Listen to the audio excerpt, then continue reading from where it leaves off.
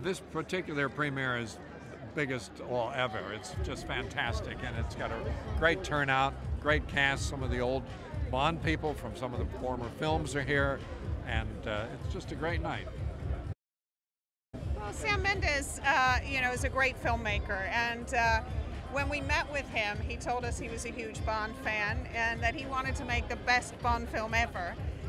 His first Bond that he saw was Live and Let Die when he was a 12-year-old boy, and so I think part of the directing was done by that 12-year-old boy, and I think that's why the film has got everything in it. You know, great action, stunts, great story, great cast.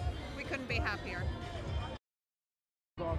Why Javier Bardem? One of the best actors in the world who actually leaped at the chance to do it. I mean, it's fantastic.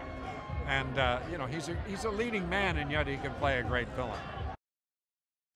Well, I mean, Daniel has just gone from strength to strength in this role, and he's allowed the audiences into the inner life of Bond. You know, we've been able to see through him the internal workings, all the conflicts, all the pain, all the humanity that he brings to it, and I just think he's the most spectacular Bond ever.